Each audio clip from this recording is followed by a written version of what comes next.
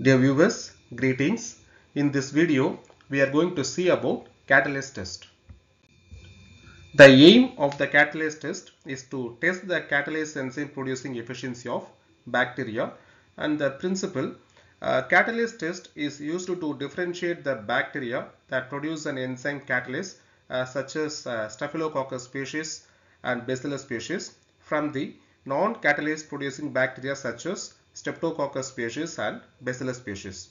In 1893, a publication by Gottstein brought attention to bacterial catalase, making it one of the first bacterial enzyme. And next, aerobic and facultative anaerobic organisms produce two toxins during its normal metabolism. One is hydrogen peroxide and another one is superoxide radical. These bacteria have two enzymes that detoxify the products of normal metabolism. One of these enzymes is catalase. It is capable of converting hydrogen peroxide to water and oxygen. Normally, 5% hydrogen peroxide is used for the detection of catalase in bacteria. The presence of catalase enzyme in a bacterial isolate is evident when a small amount of inoculum is introduced into hydrogen peroxide and the rapid elaboration of oxygen bubbles occurs. The lack of catalase is evident by a lack of or weak bubble production. The culture used for the catalase test should not be more than 24 hours old. The catalase positive bacteria include strict aerobes as well as facultative anaerobes.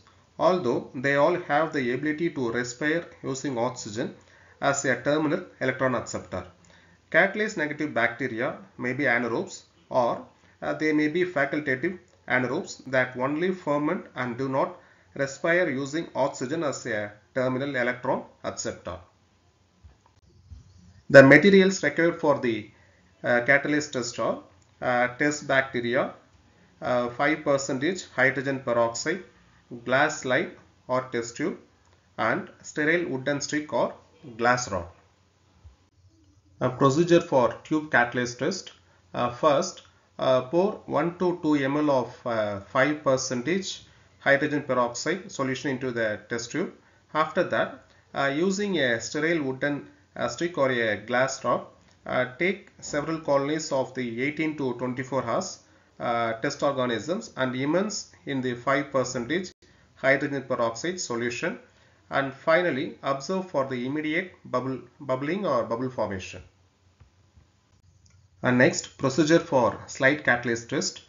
First, use a sterile wooden stick or glass rod to transfer a small amount of colony growth in the surface of a clean dry glass slide, and then place a drop of 5% hydrogen peroxide in the glass slide, and finally observe for the evolution of oxygen bubbles.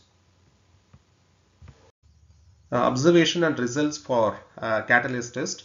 Catalase positive test shows immediate bubble formation and catalase negative test shows no bubble formation.